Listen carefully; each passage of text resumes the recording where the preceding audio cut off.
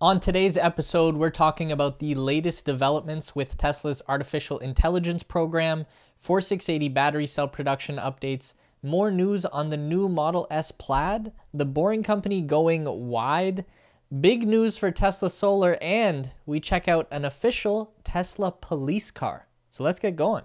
Hey Elonites and Musketeers, welcome to the Tesla Space, where we share the latest news, rumors, and insights into all things Tesla, SpaceX, and Elon Musk. Artificial intelligence has been the hot topic around the Tesla world recently. First, the launch of Pure Vision on the new Model 3 and Model Y, and then just the other day, we saw Tesla's Director of Artificial Intelligence, Andrej Karpathy, giving a 40-minute talk on the company's self-driving supercomputer at the 2021 conference on computer vision and pattern recognition. We know that Tesla uses a neural network to train its autopilot and self-driving software, and that work is done by a massive supercomputer, which should be upgraded at some point this year to an even more powerful system called Dojo. In Karpathy's presentation, the AI head stated that there are three main factors to get a neural network signal to work: large amounts of video, clean data, and diverse scenarios to make the suite as well-rounded as possible. This could be a major factor in Tesla's decision to make its two mass-market vehicles vision-based for autopilot and self-driving. If large amounts of data is one of the biggest factors, the Model 3 and Model Y have dominated Tesla's sales numbers globally for some time, meaning they contribute more data to the neural network than the other two vehicles in Tesla's fleet. So it all makes sense. Andrej showed us a photo of just how massive the existing AI supercomputer at Tesla is, and he listed off a bunch of the specifications that I'm not going to pretend to understand right now. Maybe we'll put that on the screen, and if you know, you know, but Karpathy said that these specs make it roughly the number 5 supercomputer in the world during his presentation. He wouldn't get into any details on the upcoming Dojo system that Elon is still expecting to go live at some point in 2021. And from what Elon has said so far, Dojo will upgrade Tesla's AI learning from what he calls a 2-dimensional system to a 4-dimensional system. We're not sure entirely what that means, but I expect we'll be finding out this summer at the Tesla AI Day that Elon has promised us. Mind you, this has only been announced in a couple of tweets, but just the other day he wrote, looking at holding Tesla AI Day in about a month or so. We'll go over progress with Tesla AI software and hardware, both training and inference. Purpose is recruiting. It's reasonable to guess that AI Day will be pretty similar to the Autonomy Day that happened back in 2019 and Battery Day in 2020. I feel like the AI event is going to be by far the most technical presentation yet, and we'll probably hear more from Andrej than we will from Elon. They're going to be speaking directly to experts in the field, and I won't be surprised if most of the details go straight over our meager heads, but it should still be fun to see. Tesla's revised documents for Gigafactory Berlin have been posted online, and they are a treasure trove of information. The documents provide some new details about Tesla's planned 4680 battery plant in Gigafactory Berlin, which Elon Musk said is on track to be one of the world's largest battery production facilities. They also outlined how the 4680 cells are produced. While some sections of the filing specifically about the planned 4680 battery cell plant in Giga Berlin were blacked out due to sensitive information that could not be made public, the documents show some important details about the upcoming facility. This includes the facility's cell production operations over 4 floors, with anode and cathode production on the first floor and tabless cell production on the 3rd floor. The battery plant is massive, requiring large foundations similar to Gigafactory Berlin's Phase 1 zone. Tesla also provided a brief overview of how the new battery cell will be produced in the upcoming facility. I'm not going to try and read through all of the text here, which has been translated from German, just for the record. We can throw that up on the screen for the scientists among us. You dissect it and debate in the comment section below. I know we've been saying for months now that we're getting close to these next generation batteries coming into production, but releases like this, even small ones, really make it feel like we are almost there. I honestly think 2022 is really going to be the year when things just start to go nuts. Now that the new Model S Plaid edition has been out in the world for a couple of weeks, we have some more information coming through about how it performs in real life. The good news comes from the folks at the EPA, who have confirmed that the range advertised on the Tesla website for the Plaid with the 21-inch wheels combo is accurate at 348 miles. The default wheel option on the Plaid gets the range up to 390 miles according to Tesla, but that number hasn't been EPA verified yet. Probably because no one has bought a Plaid Model S with the 19-inch wheels. They just don't look very good. I can't imagine ordering a Plaid and not shelling out the extra cash for the bigger, better wheels. Even if it does cost some range, 348 miles is still pretty good. The EPA has also confirmed that the upcoming long-range version of the Model S will travel 407 miles on a single charge.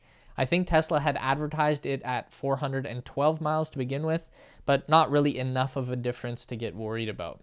One interesting thing we have learned is that the battery pack in the new Model S for 2021 actually contains fewer cells than the previous version of the car.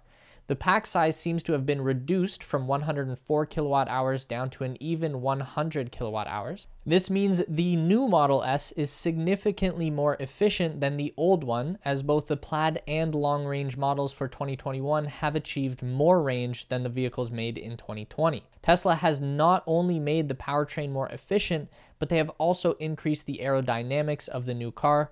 Also, by dropping a few battery cells, they would reduce the overall weight of the car as well and thereby increase the range. Finally, we've got some real-world footage of an average Joe trying the Tesla steering yoke in a Model S Plaid for the first time.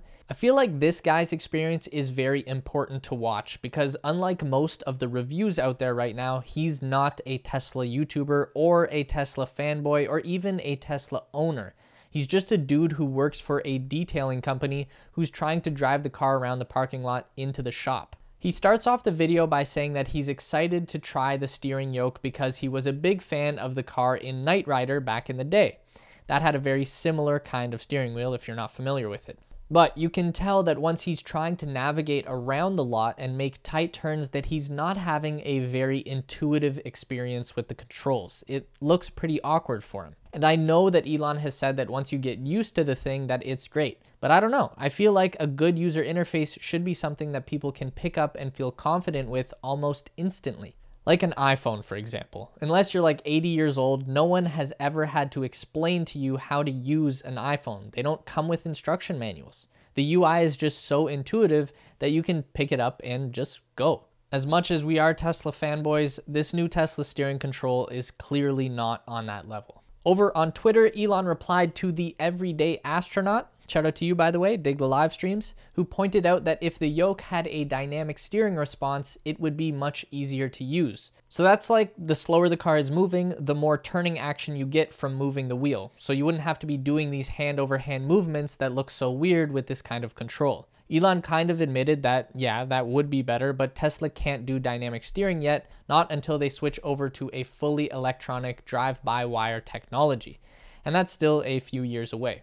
It kind of makes you think, why didn't they just wait to do the yoke until drive-by-wire was ready to go? I don't know. What do you guys think? Agree or disagree? Comment below. Hey, by the way, do you enjoy Tesla and SpaceX news? Obviously, you're still watching the video. Do you like getting letters? It's kind of fun, right? Then you're going to love the Tesla Space newsletter. Link in the description below to sign up. It's free. We've talked before about how the Boring Company is able to minimize their costs by drilling the smallest size tunnel possible, which so far has been just 12 feet in diameter. But recently, they've been playing with the idea of maybe doing some wider tunnels for freight-based transportation. I think the idea they're getting at is a 12-foot tunnel for moving people and a 21-foot tunnel for moving product. According to the Boring Company, you can fit a shipping container through the original tunnel, but just barely. The large tunnels would then allow you to fit 2 shipping containers, again just barely, about 1 foot of clearance around each container, and apparently the shipping containers would be moved through the tunnels by some kind of battery-powered freight carrier. It's not clear yet if the company is in the market for or have already purchased a larger boring machine to make these freight tunnels possible. In other news, Tesla has signed an agreement with the new home builder Allset eHome to outfit a whole new community being built with Tesla solar panels, Powerwall, and electric vehicle chargers. This is a pretty huge step for Tesla's solar division. So far, the only way to get a Tesla solar roof was to either replace your existing roof or build your own house and hope that you can get a Tesla solar install to line up with your build window. This new option would be by far the easiest. Just order a new build from a developer that comes with a Tesla solar roof and Powerwall included. This initial deal is for just 20 homes in Porter, Texas, but this is a big first step. When you buy a new house straight from the developer, you basically get a sheet with a bunch of boxes you can tick off depending on what configuration of rooms you want, what materials you like for the floors and countertops. Imagine if Tesla Solar was just another box you could check off and the system would just be there waiting for you on move-in day. That's a game changer. Finally, we've got this British police car that was reportedly purpose-built by Tesla themselves. It looks like Tesla has plans to introduce a whole line of emergency vehicles in the UK. There are already plenty of Tesla police cars out there. Many police departments have done the math and figured out that they could save a lot of money by upgrading their fleets to Tesla vehicles, especially the Model 3. But with these projects, the police departments buy the vehicles from Tesla and have them modified to fit their needs as patrol cars. In this case, Tesla has apparently built the police vehicle itself and plans to offer it for testing to emergency services across the UK. Tesla didn't reveal any specs on this particular car, but judging by the Uber turbine wheels, it's probably a Model 3 Performance, which makes a lot of sense for a police car. They're faster than pretty much any other car on the road and still deliver over 300 miles of total range. Either way, it looks really cool. I like the look of these European police cars much better than what we have in North America, and this has potential to be a major revenue stream for Tesla, finally getting into supplying vehicle fleets.